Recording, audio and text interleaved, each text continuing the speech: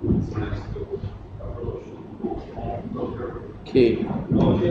so welcome everyone. Welcome to Ruby Tuesday and JavaScript Penang number 8. Proudly brought to you by the Ruby KL Brigade and also the JavaScript Malaysia group. And we have the meetup links here and also Slacks if you want to invite yourself in. This is the Wi-Fi password for the venue. If you want to get access to Wi-Fi, you can get this. Okay, everyone's good. Need some time. So it's at cat guess. Okay, good. So our venue sponsors ACAT, so they've been hosting us for quite some meetups since last year. And our new sponsor, PBS X3. So this company sponsor all the pizza that we have today. Good stuff, good stuff. They want to promote community that work on JavaScript. So more support from the JavaScript community. And introduce yourself. So I'm Gui. I'm the organizer of Ruby and JavaScript meetup in Penang. And we want to go one round of introduction so that everyone's good. Okay, start from here. I'm from Germany. My first time here. I'm looking forward. Okay. Everything. Thank you. My name is Artur. Sometimes hard to pronounce. So here I work in a small company in Penang. Use all this. Also another guy.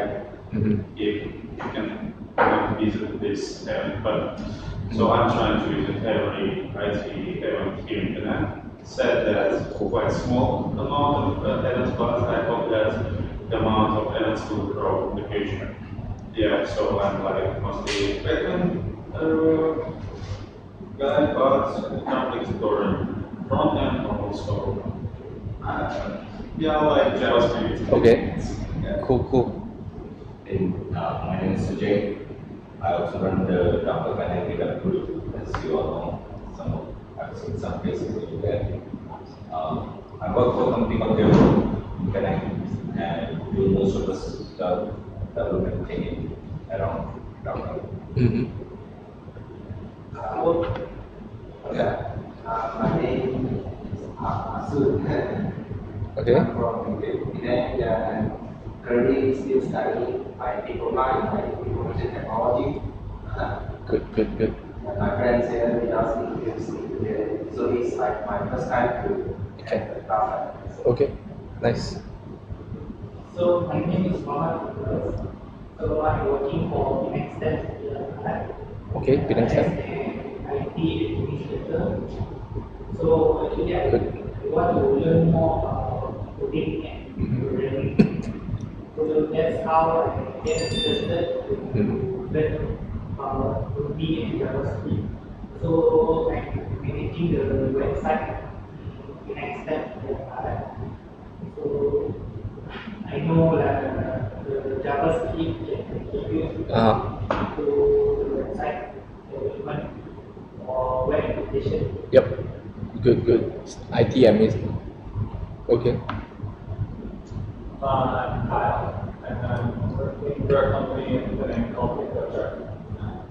Mostly I'm working in Ruby, but I'm an aspiring front-end dev as well, so I want to pick up more JavaScript.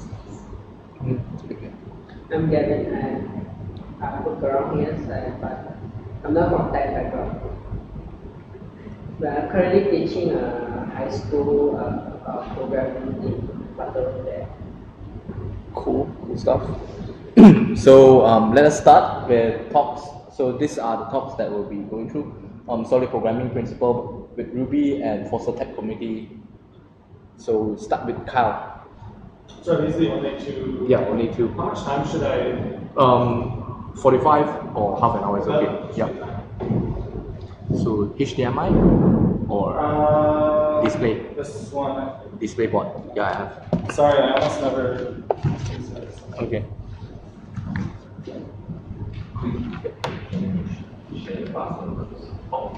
Yeah, I had trouble with the. I've never gotten it to work actually.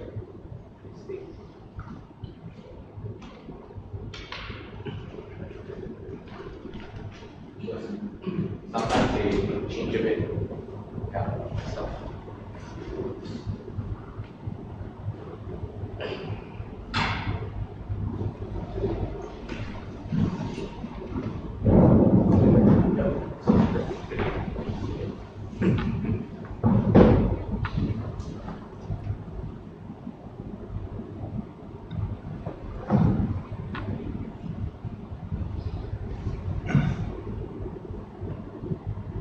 Okay, so for those of you who are interested in the JavaScript part, I promise that this is, I think, should be applicable to you as well. So it's fairly broad in scope. I tried to get kind of a Ruby twist on everything, but I think everyone, I hope, would be interested in some part of the discussion. So what I want to talk about is solid programming principles, and what is that all about? Before talking about the definition of each of the 5 principles, I want to talk about what are they overall. And really it's all about dependency management in object-oriented languages. So the claim is that what it can help us to do is make software that's more changeable, more resistant to change, something that's more manageable overall. And I know the first thing you're probably thinking is, who among us is the most solid programmer? I think that's probably what you're most likely wondering about. So I think that competition is in order, and so teams would be needed for that. So maybe the front half of the room would be versus the back half of the room, for finding out who among us is really the most solid programmer. So what can we gain out of talking about solid programming principles? Why should we even worry about something like this rather than just building the software as we're already doing it? I think there are 3 things we can get out of talking about this. One of them is better reviewability of code. So if we, as we're reviewing code, if folks are kind of aligned and folks in our teams are aligned around a common set of principles, we can focus our time and energy on basically giving better reviews and designing in a better way. We can build more maintainable code. As teams grow, they tend to become more distributed, as some of us have been talking about already, that we're working with folks maybe not in our immediate area. So if we kind of adhere to a common set of principles, then it can make stuff much more easily maintained. And finally, we're always hoping to build code that's thus coupled together, and this, I think these principles can help us to do that. So just quickly, what I want to cover in this presentation is 3 things. I want to kind of talk about the basics of what is solid all about, and once we've talked about the basics, check in to see whether we all agree with solid as a matter of principle, and finally go beyond just the basic definition and talk about how can we really apply this in practice in a Ruby code base, in a JavaScript code base. How can we make this a reality? Okay, thank you. So why me? Why should I be talking about this? Am I a solid expert? Actually, I'm not an expert in anything. I'm just someone who has struggled with putting these ideas into practice. So all I want to do is just facilitate kind of 5 quick discussions or conversations about this topic. So what you can do to help that is to speak up, especially if you're a JavaScript person. Tell me what I maybe missed in my Ruby interpretation of these principles, and tell me your own ideas about solid as we go along. So I think the first thing, so before we kind of continue on, I want to talk about the thing that's probably all in our minds, and that is, do these guys age, or do they get older over time? So first of all, does everyone at least know who they are? Does anyone not know who are they? I don't know. You don't know? Who are they? Oh, I'm sorry for you. This is He-Man and Skeletor, right? Oh, okay. Yeah, so my question would be, did they start off as kids and they grow older? Right, have you ever seen them grow a day older, is my question. So I have not, and I acknowledge that Skeletor is kind of like a special case, like beyond the situation of aging, but I think my point is that they're kind of eternal and timeless. So what that means is that they started off in kind of the ice age, and they were walking around on the ice. Then when global warming has been happening, they're in water, and then someday they'll be in boiling water. So that takes us to our two teams. The back half of the room and the front kind of the room. So who is a very solid programmer in the front half team? Who would identify yourself as a very solid programmer? GUI, right? And who's your friend in the back half of the room that's a very solid programmer? Cool. Okay, so like I said, there's this global warming happening, and you have a single responsibility or a single reason for change, and that is to protect your person from the boiling water.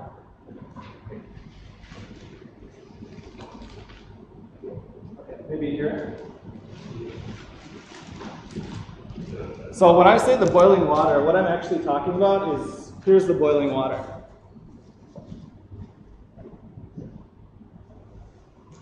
So your responsibility is to take the tools that I've given you and build something that's capable of keeping them out of the boiling water. That's your single responsibility or single reason for change. And here's your tools for doing that. So you have 30 seconds to build something that does the best job of keeping them out of, so you have to engineer something to keep them out of the boiling water. And your time is starting now.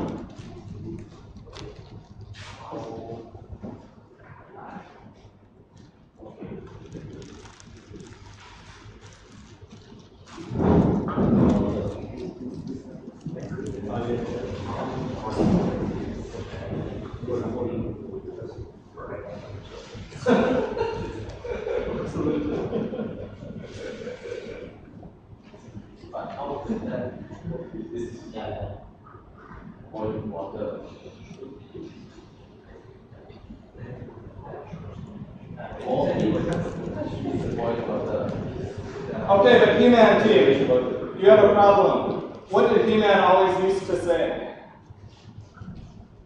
He says, I have the power, right? So now you have two responsibilities. One of them is to keep the power also out of the boiling water.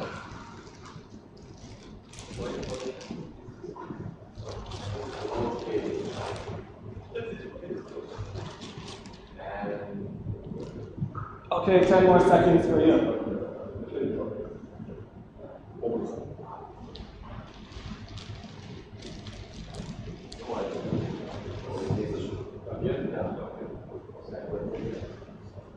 Five more seconds. Okay, and stop everything. Okay, very good. Now, what is the other thing we remember from the TV show? It's that these characters actually hated each other. So your opportunity is to try to knock over the other guy. So to try to destroy the other character. Oh, okay.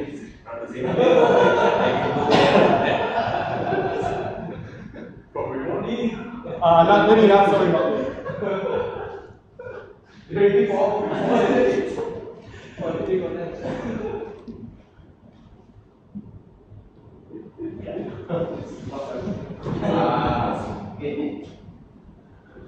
Okay, who is first?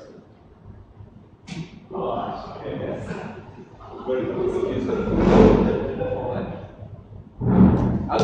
Okay, very good. Nobody's dead, but I want to reflect on this experience. So, Team He-Man, was it, in your view, is it easier to construct something that's sustainable when it's a single responsibility or when it's multiple responsibilities? I guess which team had the easier job to do? Anybody? Focus on one stuff. Focus on one stuff. Yeah, the obvious thing is focus on one thing is easier to do. So it's the single responsibility. Like a class should have one thing that it's responsible for doing, one reason for change. So I have a confession to make about that. When I first look at this employee class, I think that it looks pretty good to me. By the way, sorry about the Java or C# code, because most of the really good examples are in languages like this, and we'll talk about that later. So I think it looks pretty good to me at first in terms of single responsibility. Like these are all things about an employee. You'd have to save the employee to a database. You'd have to know about the person's pay and reporting hours. So what's actually wrong with this? Why is it a failure of single responsibility? Anyone have some idea? No constructor. No constructor, but so you're right. But why? Why is this doing more than one thing? And my idea about that is probably if you think about who in an organization would be requesting changes to the class, it's probably multiple different people throughout the organization. For example, the calculate pay, probably it's finance department that's going to be saying change this method. And the CTO is probably going to be talking to you about changing how it's persisted to the database. So if the CTO, for example, requests changes to the save method, the CFO is not going to be happy if it impacts in some way the calculate pay method. So this is why it's a concern if there are kind of multiple people who might be requesting changes. And God forbid that it would be multiple people requesting changes at the same time. That would be the worst thing. So what about in Ruby? What in particular makes this challenging in Ruby? My question would be, why is it particularly in a Rails code base that we often see kind of like a manager class that's doing multiple different things? My kind of own pop psychology theory about this is that Rails is a framework that's really good at MVC, that's handling a network request for doing a CRUD action on one resource. But when you have something like making a payment, then probably you're updating a user and or an account and making a record of the payment and sending an email and working with a payment gateway or something. So then in these kind of cases, it's really tempting to make kind of a manager service class that does multiple different things. So is this kind of thing problematic in Ruby or in JavaScript at all? What do people think? In my view, it's really goes back to single responsibility is like a people problem. To answer this question of is a manager class bad, I would think about are there multiple different clients who are going to be requesting changes to something, or different parts of an organization, or different customers? And if so, then I think there's maybe an opportunity to split up a class to make it more a single responsibility. So the next principle is open-close principle. And it basically says I should be able to reuse code, the same piece of code, for multiple things without having to change that code. So open for extension, but closed for modification. So sorry if it's a little small for you, but it's pretty basic. The class on the left does a good job of calculating and adding up the area of rectangles. And mind you, it does that by knowing about how to calculate the area of a rectangle. But suppose I want to do it with different shapes. I want to use this class for different shapes. Maybe not so useful. I would have to modify the class itself. So the one on the right says that shapes should know their own area, and then I, as a class, can add up their areas without having to know about the formula for identifying the area of each shape. And the one on the right is open for extension or use by any kind of shape. So I'd rather have the one on the right. But I perceive that particularly with Rails, that there's this mentality that it's okay if I change things all the time, or maybe not so bad. Because of all these reasons, Rails is maybe perceived as something that's really good at spinning up an MVP of something, or quickly prototyping something, and then it's going to change, and Rails is easy for changing the code base anyways. So what do people think about changing things quickly for an MVP of an app in Rails? Like, is it okay, a good thing, or a bad thing? But on test case, whether you introduce regression or not, you have unit tests once you change, like with some. Yeah, and that's one of the things that I read about with Ruby in this principle quite a bit, is that if everything's quite well tested, then it's fine anyways. And so I agree with that. And at the same time, I would argue that I would always rather have the one on the right than the one on the left. So I think that the ease of changing things is not an excuse for forgetting the open-close principle in any kind of code base. But then you might ask me, so does everything have to be open for extension? Like, do we have to use this principle with every piece of code? And of course not. I think this is one of these things where if you think about you're developing a bit of code, you likely have some idea from your customer, your client, your project owner, your project manager, of what are the most likely axes of change in the future. What do we think might change?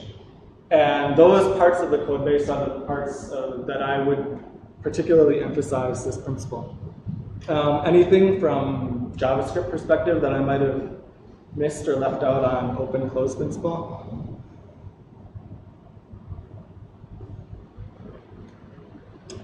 So next one is Liskov substitution, and this principle says that when I have a child class, it should be substitutable for the parent class without breaking something. So whenever I would normally use the parent class in my app, I should still be able to use the child class without breaking the flow or without causing an error. So I know you'll get sick of seeing shapes, but it's just easy to understand. So here's shapes again. The really frustrating thing about this example is everything is defined here like in the mathematically correct way. For example, a rectangle is indeed a shape wherein the height equals the width. And in fact, a square is a kind of a rectangle that wherein the height times the width gives you the area in the rectangle. And a square, the height does equal the width, and it's a kind of rectangle. So everything is in fact correct, but what's the problem? You can see that the square came first and then came the rectangle, so likely when you first designed the user flow, it was one wherein you could set the height or the width independently without changing the other one. But then when the square comes along and the user wants to use that same flow and changes the height, then automatically the width would be changed as well. And that's something probably the flow was not originally used to do, set up to do. So it would cause maybe the user some unexpected behavior. So I know that this is kind of a trivial and tedious example, and probably, hopefully none of you have to code about rectangles and squares all day and stuff. So why should we talk about this in a Ruby context? So I think there are some things that make this actually particularly challenging in Ruby. One of them is that you have optional parameters that a method might take. And for me, this makes this particular challenge quite, this particular principle quite tough in Ruby, because it can be not so obvious whether when you have optional parameters in the child or in the parent, whether one is substitutable for the other in every single situation. And the same is true when you acknowledge that it's not always super clear what type of parameter is going to be passed into a method, the parent or the child, as well as returned from the parent or the child. So the compiler is not going to do that checking for you. You have to do it. And the fact that there's no really, formally speaking, abstract classes or interfaces in Ruby. Like, did any of your moms ever have like that special silverware and plates and stuff that you never could really use because it was for like the special guests when they would come? like, so in like the code base that I work on now, there's actually some classes that we never, in Ruby, that we never actually use in practice, but rather they're just like templates that, because there's no really formally speaking abstract classes. So only the children of those classes are meant to be used in practice, but it's just not so obvious to the person who's first looking at that part of the code base. So I found these things quite confusing in Ruby when trying to work within this principle of the fact that the kid should always be able to be substituted for the parent. So the thing that helped me to visualize how to do this is this slogan, which is told from the perspective of the child. That's require no more than the parent and promise no less than the parent. So require no more in terms of what's being passed in, and promise no less in terms of what you're doing for what you're returning, or what your kind of stuff you're performing. So anything I might have left out about this from JavaScript perspective or Ruby perspective? Okay, next part of the competition. May I use this drawing? Can I use the first one? Just drop it off. We know the time.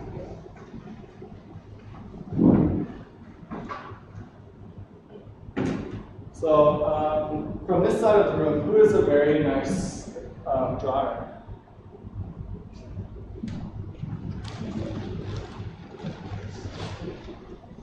So Gui already showcased his skills, so he's done with his part. Can you help us? I believe in you. We did this. I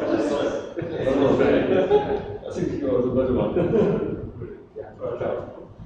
Okay, so you're going to get a random solid principle, and you cannot say anything, you cannot write any letters, but please give us a visual representation of what you think the principle is. So without writing letters or anything, can you kind of draw the picture in your mind of how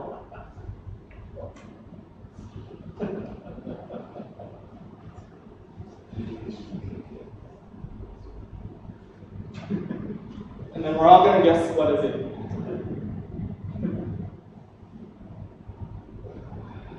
Any ideas? One word. And can you draw anything? Or you just want to... One word.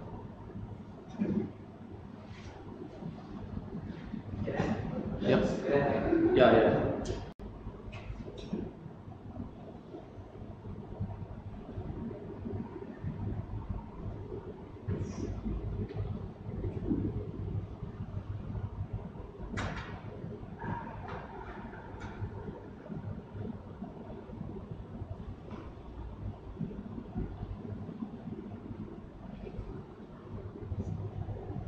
Okay, and how many of whatever this is am I seeing?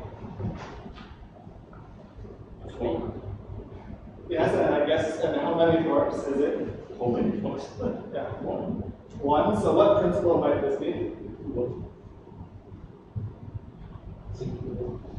Single responsibility principle. Oh, very good. Single responsibility principle. Okay, and one more. Who is your friend in the audience? Later. You pick one. Yeah, someone knows. Who is your good friend? Now we can pick one. Can see one. Pick one of friends. Richard. Okay. Okay.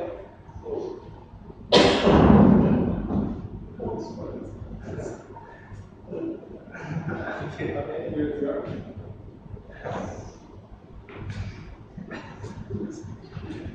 I just like draw. Yep, just draw anything. Comes up with my mind. Yep.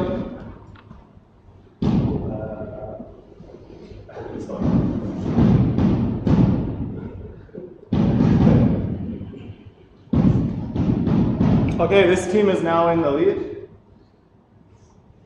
Something like how it is. I'm not sure. It's like I need to say mention it out. Okay, can you give us any clue, any hint?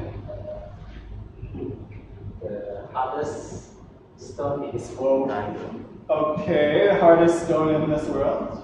Hardest substance.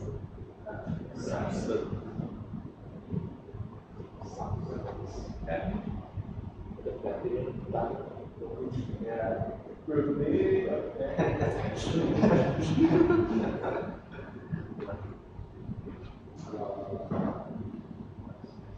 Yeah, you just mentioned it, the diamond. That diamond one. Like a cheese. Like a cheese. Swiss cheese. Swiss cheese, okay. And what? I just draw it up. Okay, and Swiss cheese, what can you say about Swiss cheese? Tasty. Tasty, and what is it full of? Holes. Holes. So when we think about holes, what can we think about? Which principle can we think about? Open and open, closed principle. Okay, very good. I just said Swiss cheese. Okay, that was a tough one. Okay, both teams are now tied again. The white one. Oh, wait.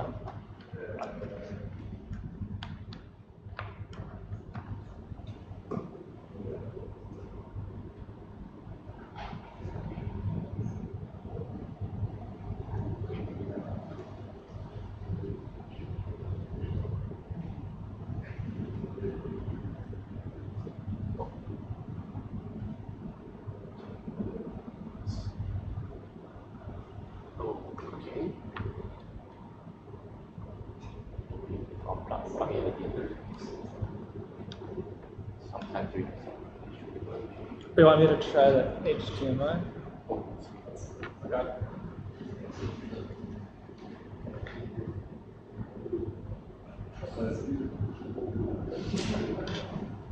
HDMI, we can unplug the white one, that one.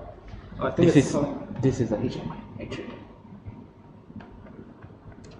We can plug it directly. It's better that way.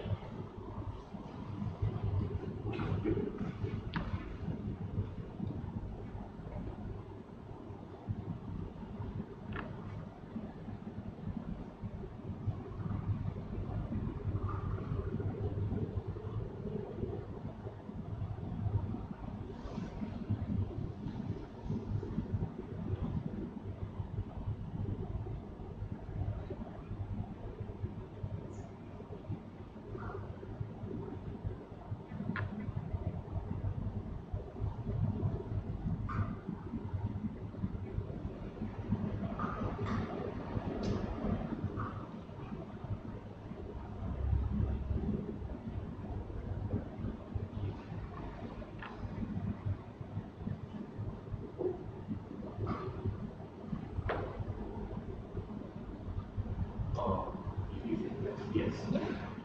Yeah, why don't I use my phone?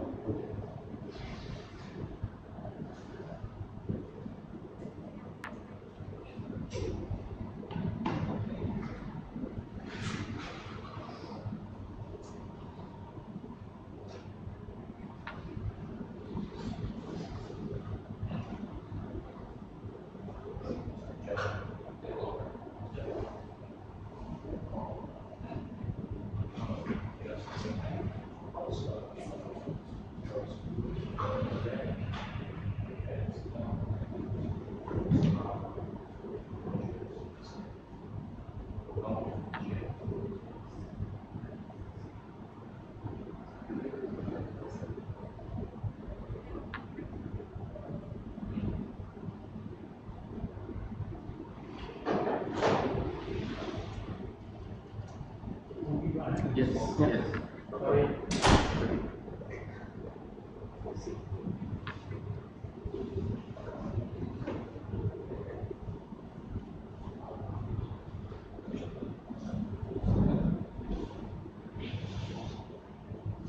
Okay, sorry for the technical challenges. Now on to the I in solid is interface segregation principle. So basically it's saying that I should not have to rely on either an interface or an API that I don't use. That's interface segregation. So Again, excuse the C# code, but it's actually quite constructed and illustrative.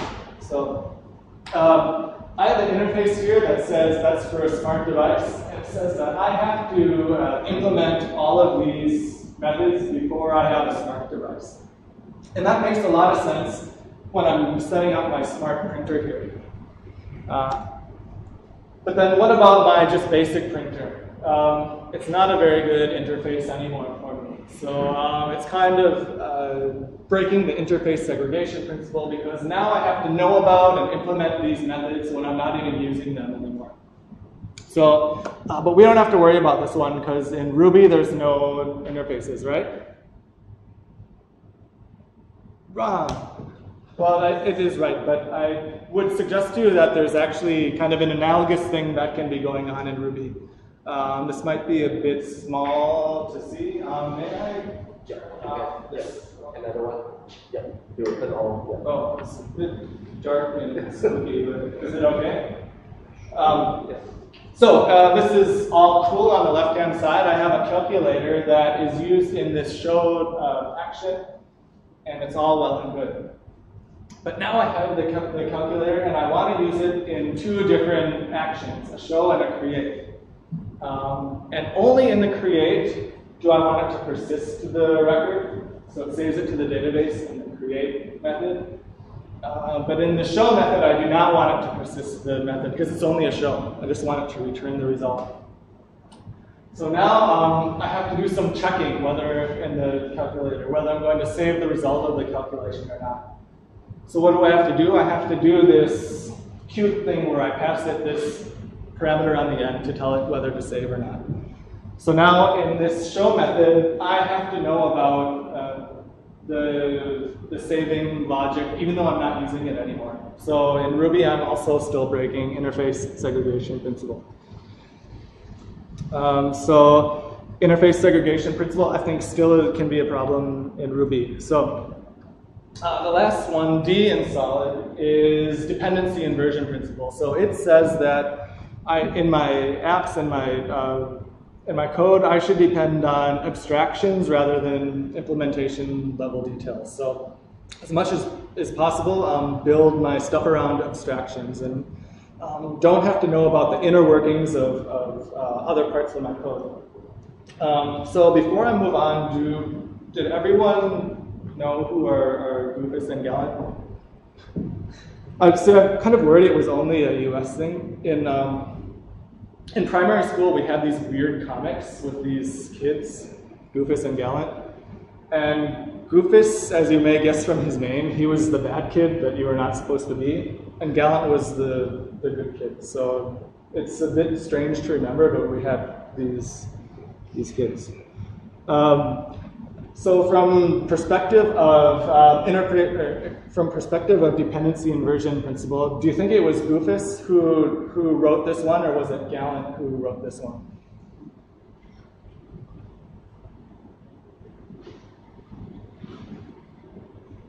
So is this a good example from dependency inversion or a bad example? Bad example. I would agree. What do you think you might change about this one? There are multiple things, but does anything jump out at you? It's not organized. It's not organized. I agree. Anything else in your mind? I can share with you that what comes to my mind, especially with respect to this principle, is the kind of report that it's all generating is just hard-coded in there, and it's tied only to this report generator, which is something of an implementation detail. Whereas the one that Gallant coded is the same, but it's tied to this abstraction, so it doesn't have to know what the report format is going to be. It does a kind of dependency injection, and it says that I can work with any kind of report as long as it, responds to this generator. So Gallant did the better job in terms of dependency inversion principle. So I do acknowledge, though, that if we make everything super abstract, it's going to be hard to figure out what it's even doing. So there are trade-offs to be made. So when do we make something more abstract? I think it goes back to the other principles. It goes back to the people that the app is trying to serve. And we have usually some sense of what's likely to change in the code that we're doing, and I would program defensively around those parts of the code. Okay, last challenge, the thing that you've all been waiting for, to see who's really the most solid team. You're going to get a piece of horrible code, and you have to tell me what's the horrible part about it, which principle is it breaking, and how would you kind of fix it. So each team will get one horrible part of code.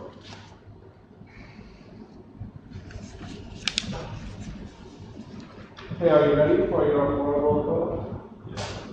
Yeah. Cookies. Horrible code number 1. Okay, so each team work together. Can you let me know what might be wrong with this bit of code?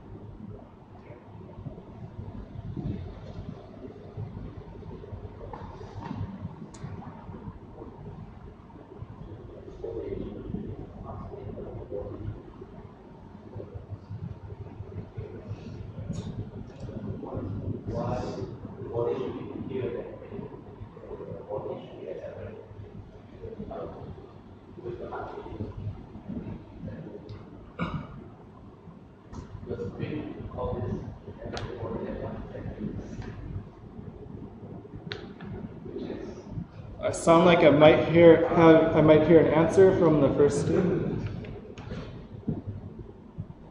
Team number 1, can you share with us what you're thinking?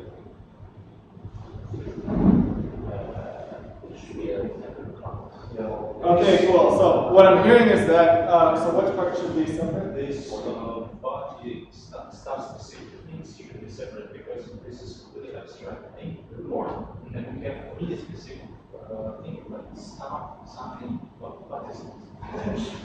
Yeah, that's why those inner stuff should be like separate. Cool. So I'm hearing from team 1 that the specific stuff should be separate class. Is it right? And that's something like what I had in mind as well. So what the example's author suggested was that in fact the format could be passed in separately, and it need not be part of something that's hard-coded, and there could be stuff that could be separated out as well. So, okay, thank you for both teams.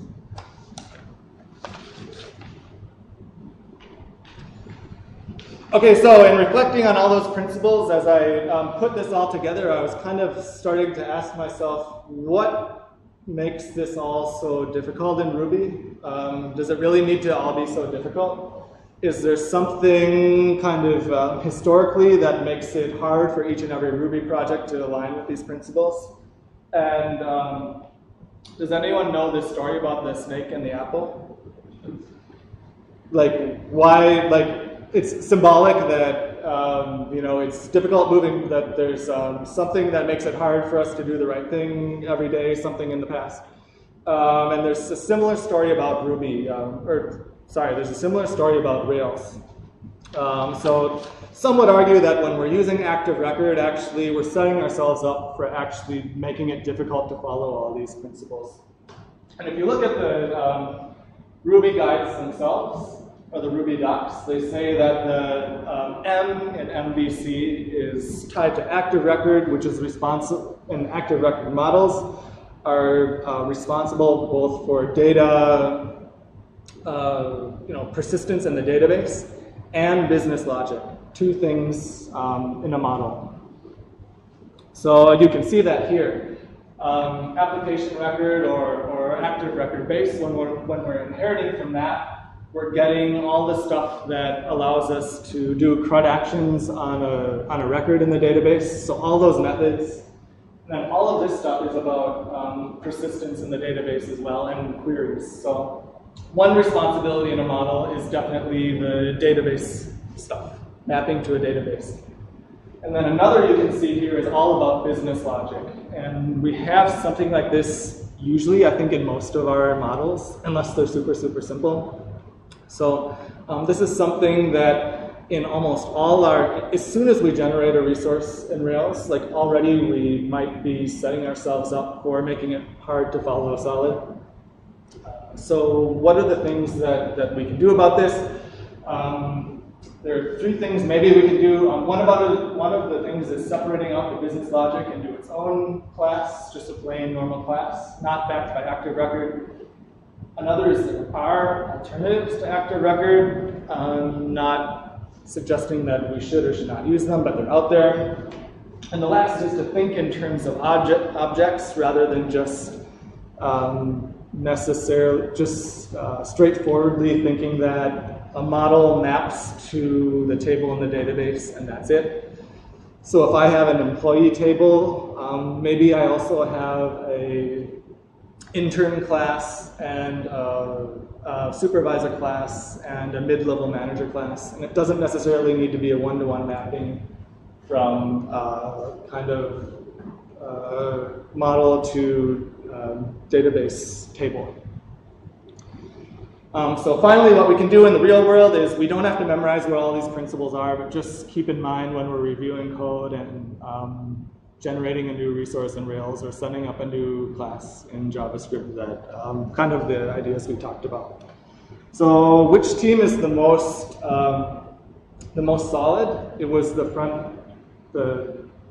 final winner was the front half of the room team. And what would you get?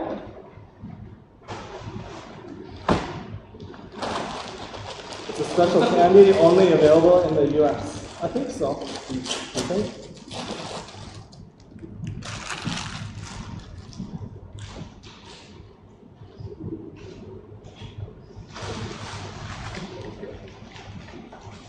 Okay. Sorry to the back half of the room.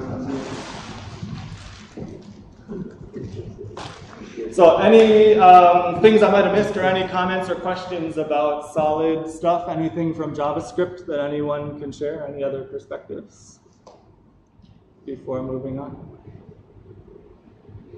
Okay, thank you very much.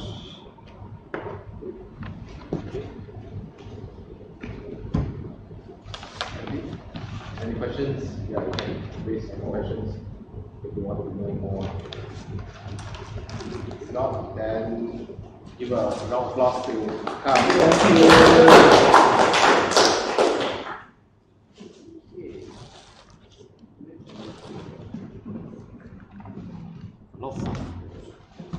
Thank you.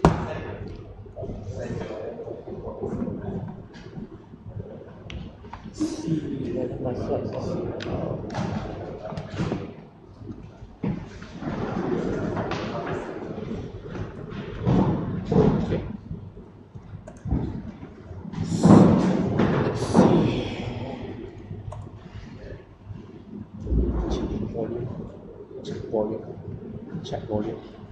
Volume only. Okay. Okay. Let me do this. Oops. Okay. So I'll be presenting on Foster Tech Community. So this is the slides I shared in RubyConf last year in KL. So let's get to it. So I'm co-organizer of Ruby Meetup, co-founder of PConnect, a fintech company, volunteer in Penang Tech MY, runs a free class in the Seberang Perai area, not on the island. Software developer at Functionize, we do AI testing platform. Co-founder of Ryan Coding Academy, we teach school children how to code. And let's get started. So Minaswan. So this one term is very popular in Ruby community. Our beloved Mats is nice, so we are nice. Ruby communities around the world are showing the same trend with community events like this, workshops and support groups. So Ruby Malaysia is nice. After I graduated from US, so I started work in the PG area on app. That's my previous company. That time I'm eager to explore what's available in the area related to tech. Like a lot of us here, we want to explore what's available here in Penang in terms of tech. So I found Ruby KL Brigade, which is based in KL, recommended by my colleague. So I went to my first meetup, and I'm in Mind Valley. If you heard about Mind Valley, it's a company in KL. So I met Jimmy. So he started the Ruby meetup in KL after he went to Tokyo, and then he saw a meetup there going on every month. So he started one here. So I'm really happy to see there's a healthy tech community locally in Malaysia and in KL. So I've been to most of the meetups. There's a lot of meetups in KL like Python, JavaScript, Golang, Rust. I know all of the organizers. So these meetups helps to fuel my interest towards Ruby and provide interesting working experience. So today I want to share 3 main pillars to foster tech communities. So after involving with tech communities since my university years until today, I found that there are 3 secrets that links to sustainable tech communities, namely join, volunteer, and teach, start and persist. So let's start with joining. Joining is the easiest that you can do for the community. So is it that easy? Depends. Everyone comes from different walks of life, various commitment throughout the year. So you have works, schools, you have other things after work. So therefore, a person needs to free up times and also travel to the event, like here. If you are from Bayan Lepas, you need to jam all the way here. If you are other parts, like maybe Kedah, you want to come here, you also need to have travel commitments to be here. This arrangement can be barrier for some people in the area. So let's talk about the organizer. So the organizer is the one who starts the dance, trying to create a supportive community. Even with event without people is like dancing solo. Like this guy, sooner or later the guy will get burned out because you keep on dancing for a whole year or a few hours, like nothing gonna happen. So join the movement, be a supporter, join the events that you feel worth supporting. Any events, right? The organizer will feel appreciated by the amount of attendance. The more people attendance, the more support you get. It's getting merrier and merrier. So the organizer will feel very passionate to continue the journey, to have more and more good meetups or good events, workshops, etc. So the group will grow larger and will be a healthy, supportive community. So what's the benefit for me to join? Like why, right? First, you gain knowledge from all the meetups you attend. Some you don't have chance to came across. Some of the knowledge can help your project, even though you are not using Ruby, like just now, Solid. If you are on other backgrounds, other programming language, it will help you to. The principle is the same across all language, and help you to learn new and creative way of solving problems. I remember there's a topic about code smells in KL, meta programming, and also structuring code with OOP. This can help you to become a better programmer. Furthermore, you gain multidisciplinary knowledge when the speaker are from different fields like fashion or banking. In here, previously we have law tech, so people from the legal side coming in talks about like what's there in terms of legal, in terms of health. There's a lot of ways that you can incorporate tech into other fields that you can see opportunity, right? So real-world experience.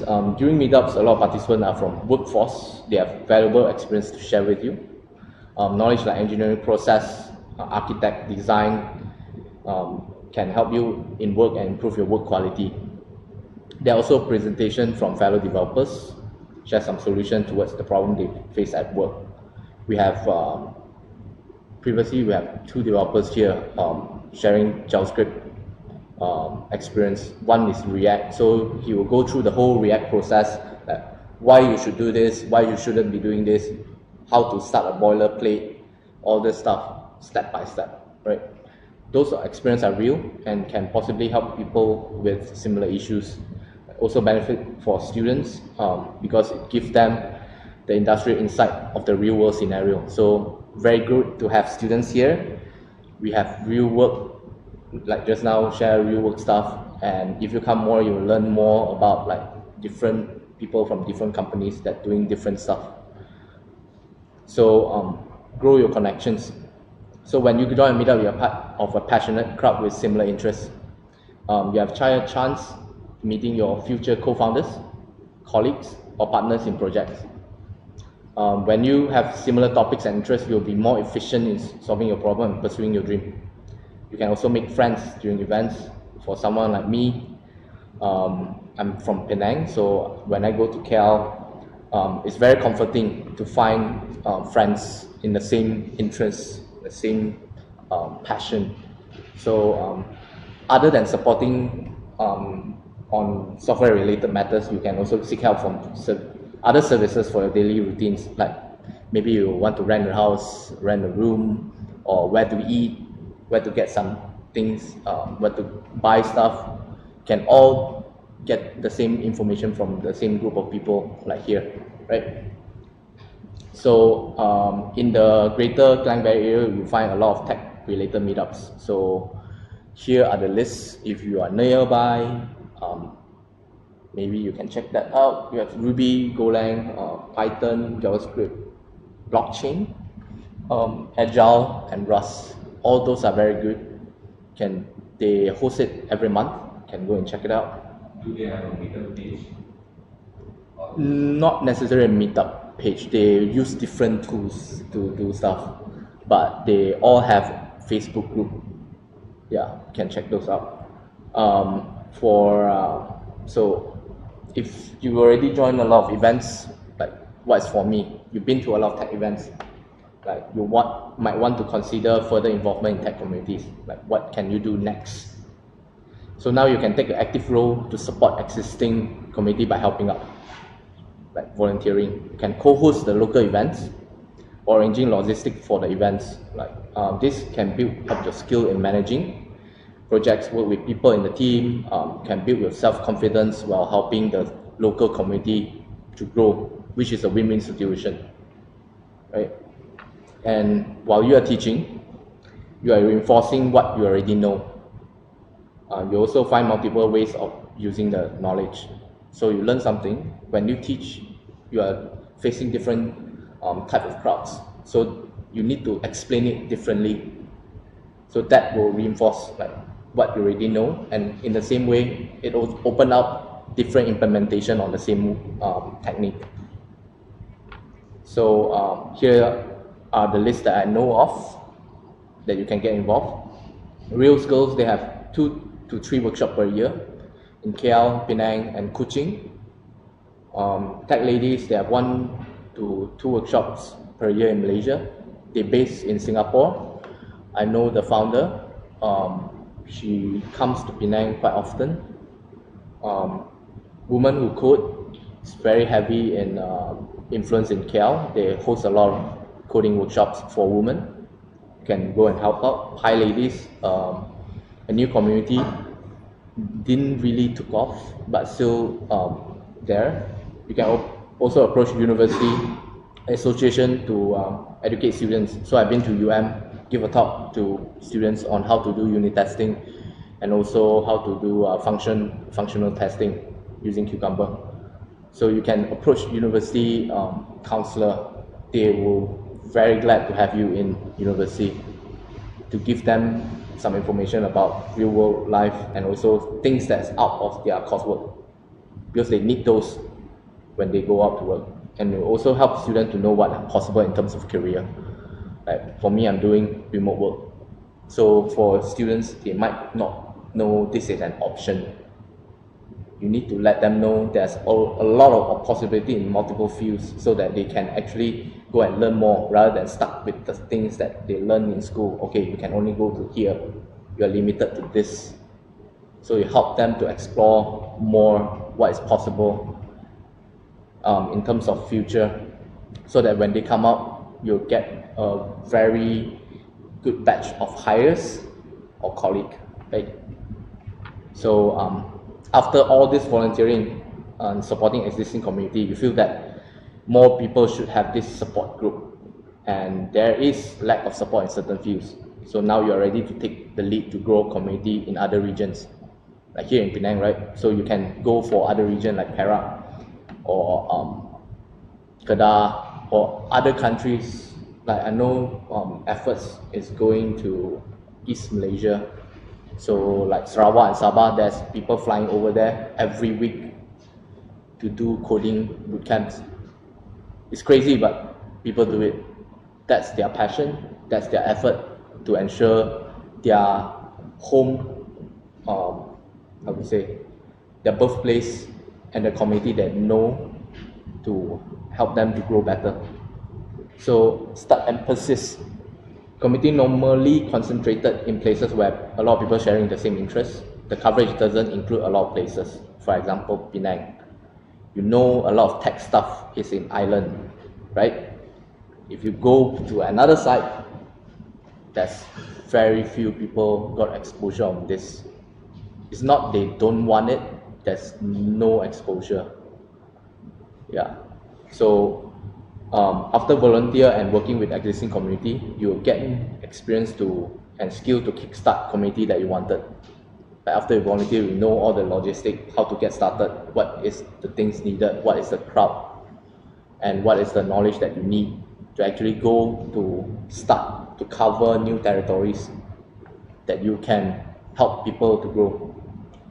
Your action will help to grow local talents and boost local tech literacy. So how to get started? So first is meetup, the most effective way of gathering people in the same interest and start a community in the grassroots level. So once you started, you need to be consistent. This is the keyword, consistent, and ensure that the meetup is conducted consistently. This sets up a brand. This helps to reach out more people in the long run. So people know that you will be there every month or every week or every specific time, and very particular group of people, so that you build a mindset to the place, so people know that this is the place I will be going if I want to go for a meetup. I want to meet people, I want to network, or I want to learn something. So you need to be a long-term commitment, not just okay 1 day, 2 day, okay I don't want to do. Need to be persistent. Second one is workshop. So this is essential to help people to be up to date in technical knowledge, while spurring interest among people. Workshop serves as a strong magnet where people see potential of knowledge learned from the event. The participant will gain interest in the language and framework where they involve hands-on workshop. So hands-on workshop, they actually do it, stick to their mind, so they remember. Share experience. This is more conversational way reaching out to people. The event will relate to tech industry, local context, and spark in-depth conversation that will help them to do their work better. So you will have sharing session, like in Penang, you have some engineers coming in sharing that his experience working in Penang will be different than you working in KL. So those experience very localized. You can very close conversation so that people will understand better, right? Last thing is to use tech tools to non-tech industry. So tech is meant to improve the work of people. Therefore, you can recommend tools that are relevant to local community, help people to do their work more efficiently and improve tech literacy locally, like teachers. They are still using papers. We know that there are more efficient way of doing things, but they don't have that access or they don't have the knowledge of it. We can teach them how to use that. You improve their life, but they also will help you improve other stuff, right? So it's a two-way. You help them, they help you. So bring tech to the non-tech industry is one of the good stuff, right? So you are making a difference. So that's the impact when you start a tech community. You are creating new talents, you are creating opportunity and jobs, you're improving the digital economy, you're providing support to fellow developers. So if you are developers, you are not alone. You have a lot of people here. You can support each other. So if you gather together, you know, okay, I know you, and then you are doing this thing. When I have trouble, I can find you, and vice versa, right? So not all communities are created equal, though. So an event or community is not a one-man show. It requires a team of people to manage and run it. Remember that we are all equal. No one owns the community, neither the first organizer. Right? It's run by the community for the community. So your effort in volunteer helps to inspire more people to join and generate more passionate developers. Despite all the hype, you need to understand that not all communities are created equal.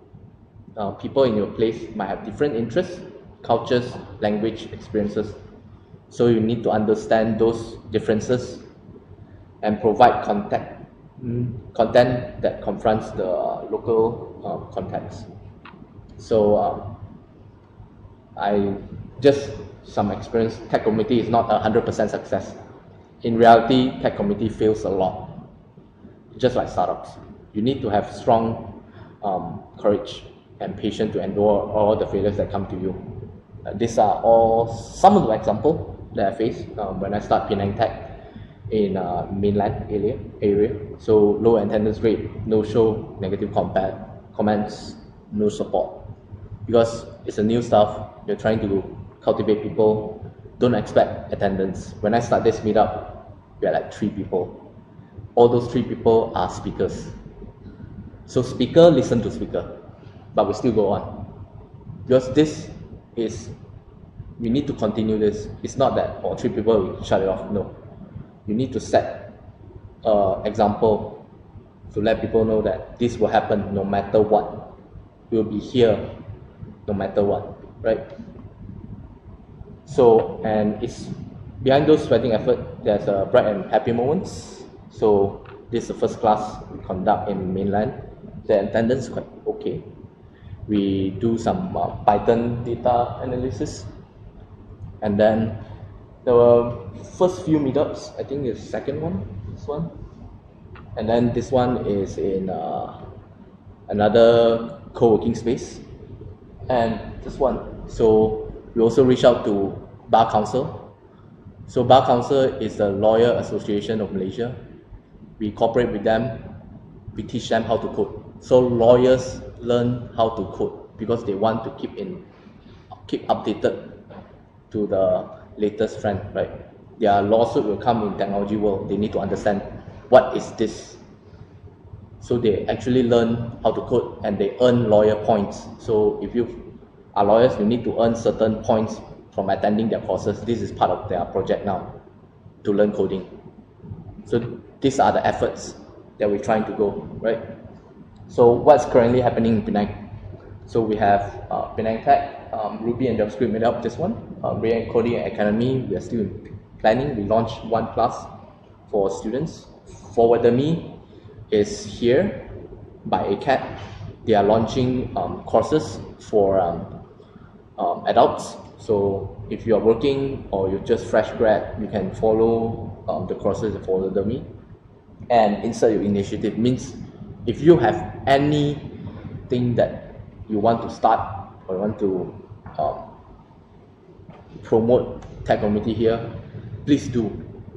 And you can easily find us in meetups. We will be all over the place if we have tech meetups, right? Because you can see the same faces, some of us. So in short, why local tech communities is important. We create more talents, then it will be creating more jobs, then it will improve the local ecosystem, then the ecosystem will attract more good talents and company. So it's a full circle. First, we train those talents. So people will say, okay, here we have a lot of tech people. Company will be here hiring. Then companies here improve the whole ecosystem. Ecosystem good, then there will be more talents and more company. It's a whole cycle again. It's like in KL. So why talents are going to KL, not in Penang? Because that's no. If you compare the tech community scene in KL and Penang, there's a gap. We are still catching up, but we are improving a lot in terms of previous year. So yeah, so do support or start tech communities in Penang. So be a part of the local tech communities. Hopefully you find this talk useful, and if you keen to start one or wanted to start one or supporting one, please feel free to contact or come to the meetup next month. We'll be here also. Okay, thank you. So, any question on this? No question? Question, then we move to close this.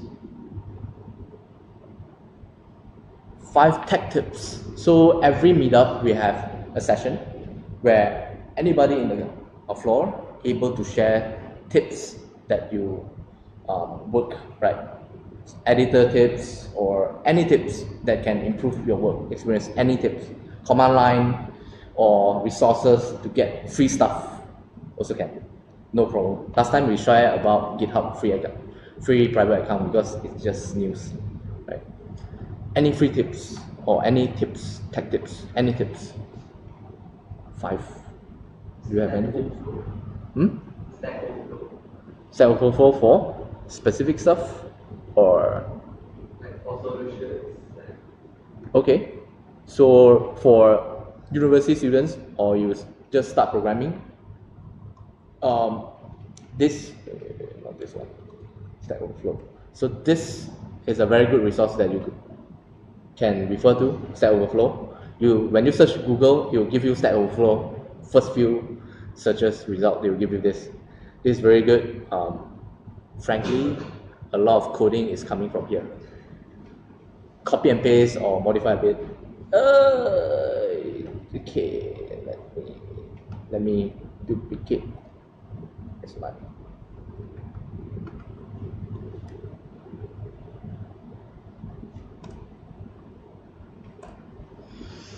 Let me duplicate. Okay, this one, Stack Overflow. So for fresh grad or you wanted to start learning programming, this is a very good place for you to do. What is JavaScript or what is Ruby? So another one is what is Opal. So Opal is a compiler from JavaScript, from Ruby to JavaScript. So that's stuff. So you can see a lot of stuff here if you start to learn programming. Okay, that's one tip. So now, yeah. So the second tip for the new and also working in the industry, always try to save the code somewhere in a repository. So one of the famous places what we have in open source is called GitHub. Okay. So that's a place where you can store your code so that it doesn't reside on your local machine. Somewhere someday you may have hard disk corruption or something. Data loss, you still have your code on that place. So one is GitHub, there is another thing called GitLab also. These are the two places like I prefer to store my code. Also recently, GitHub made its private repository free. Yeah, now I have free. For 3 persons. Yeah.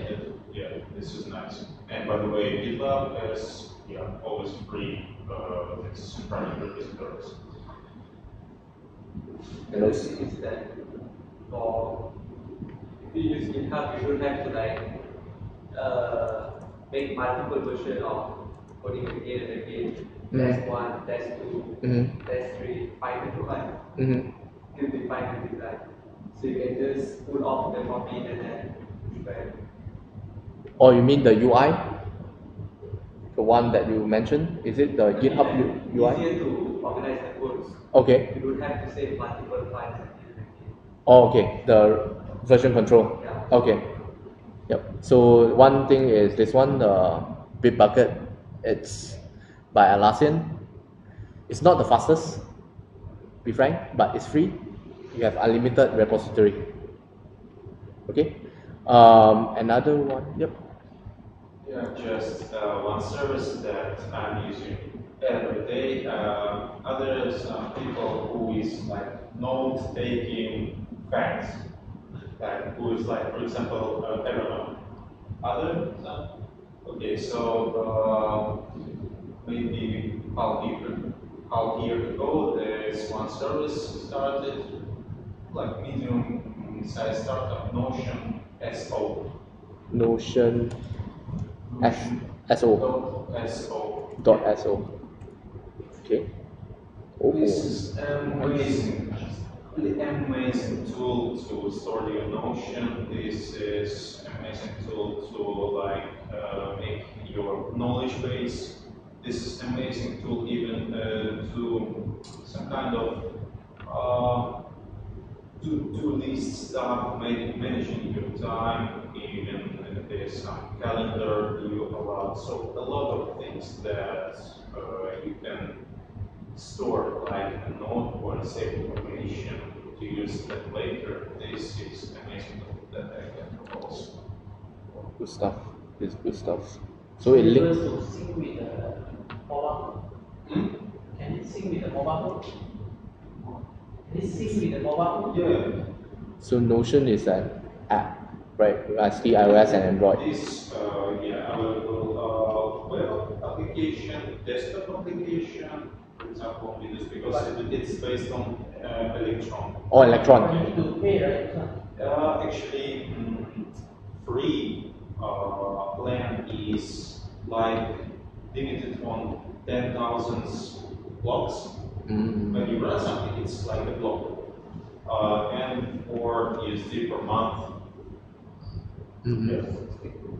Also, this is quite nice tool for collaborative work. So you can connect people in one workspace and do a lot of stuff together with notifications and so on. Oh, collaboration also. Oh, nice. This is good. Good stuff. Notion. I remember that's code notes. Do I? Remember. Let me check myself. It's like I don't know where. Never mind. There's a code notes. Is it this one? Yeah, this one. So I found out this one recently. It's good. It actually is something like a gist. You can host it by yourself. It also do highlighting, text highlighting, and everything. It's built with Electron. Let me go to it's open source. You can fork it down, use it. Where is there's a demo though. Okay, where's the demo? I think it's this one. It's just JavaScript. So can I open maybe a bit?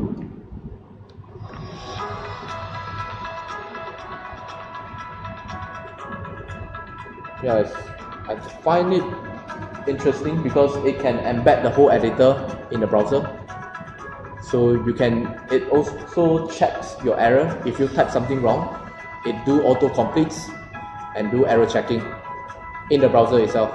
So if you wanted to build some sort of product with this, you can fork it and see their source code and see how they do it.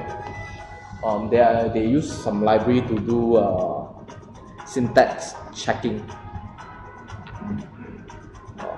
I think the implementation is, the use case is straightforward, just that it's interesting that the implementation is able to do highlighting and also code checking. Let's see, where's the code checking?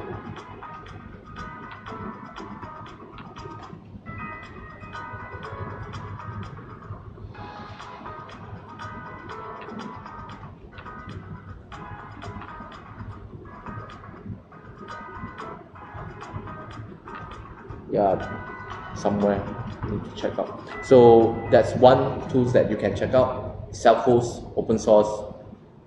Yeah. Let's see. Any more tips? Any more tips? Any more? Pastebin. Okay. Bin.org. Is it .com or .org? .com? Oh, Pastebin. So Pastebin, if you want to send some snippet to someone, yeah, temporarily, this is good. This is good too. So I think we have 5. Yeah, we have 5. Good. Tech tips is done.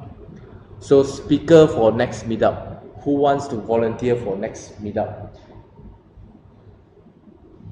I found this flow very interesting. I learned from the Python meetup actually. Previously, I don't schedule meetup for next one.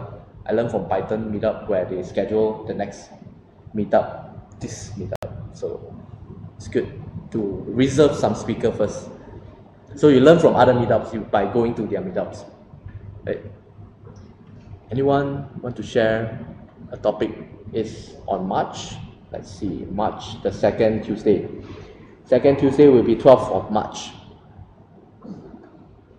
Albert was interested in speaking, but I think we'll have to get back. Yeah, okay. On JavaScript or Ruby? Yeah, JavaScript. JavaScript, okay. Then we can discuss more on that. So, I think he had hoped he could speak today as well, but I think with his new kid that maybe it's not so sure.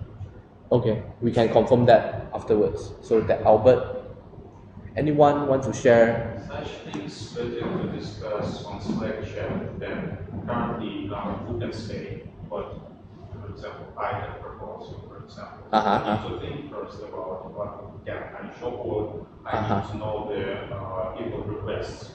For example, they need to know about something, and I can say, oh, I have experience about it, I can share some. So that's why I think it's better to discuss in Slack chat if everybody can have access. Okay, okay. So maybe I will contact you. Yeah, to set up that. Okay. So we can do that. Speak about something JavaScript and Docker. Okay, so we have 3 JavaScript, right? 3 JavaScript track. Any Ruby? No Ruby, then I will take up the Ruby track. Because normally I will prepare one talk. No matter what talk, I will just come up with one every month. So I make sure it happens. So how about any outside of JavaScript? Because I introduced one new track called whatever track, means you can do whatever you want, growth hack, presentation stuff, or soft skill, we call it. Because someone mentioned about it, why everything about tech? People want to hear outside of tech also. So I introduced one track, but only one slot, not multiple slots. Because it's still a tech meetup. So only one slot for the whatever talk. So we might have speaker from other industry also, from the fintech or law or whatever. We try to get people from there to get different perspective, right? So we still have one slot for whatever track, right? So we have 3 good. Shoutouts, announcement, hiring. Anyone? I have a shout out for Docker meetup. Like March, the Docker company itself is trying to celebrate their 6th year. So this year's theme is that during the local meetup, they invite some members, share their Docker experience, what they have been working on Docker. So it can be just like a talk, 15 minutes max, sharing your Docker experience, what you have been, if you are working in Docker, how you have been using it, and your experience. So if someone is interested, please do let me know. I will publish it by tomorrow or something. So all the speakers who come up get a t-shirt and a memento from Docker as well. Sounds good. Good stuff. So if you have any questions later, you can talk to him. Any more shoutouts? Hiring? Any hirings? Hirings. Yeah, hirings. Well, if these guys maybe our small company is maybe one or two junior developers, mostly web developers. Okay. The first. Okay. You have the website? Oh. The company name? Yep. Just later I'll be posting up to. Okay. Yeah. First. Okay. Good. So yeah, if anybody like web developing, mostly using JavaScript, yeah, welcome. We can interview and process this. Okay. Nice. Good stuff. We have hirings call. Anyone? HR is always on the lookout for Sure. JavaScript people or Ruby or Golang. Okay. Or Golang? You want to put Golang? Okay. Okay.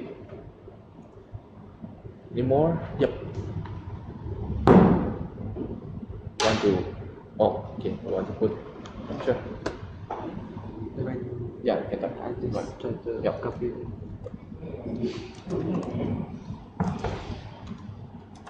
Okay. React frontend. React frontend. Okay. I'll add it in.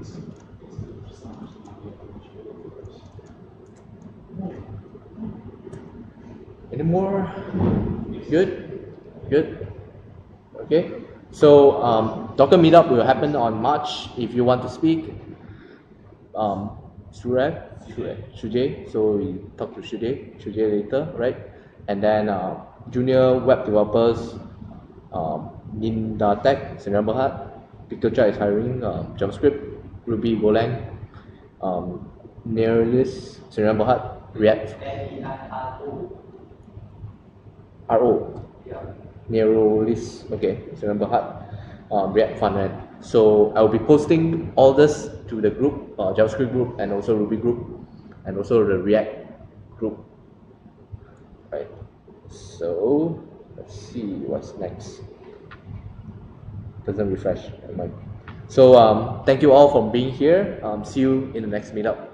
Thank you. Okay. So there is pizza outside. If you want to take, please take. If not, I have no idea.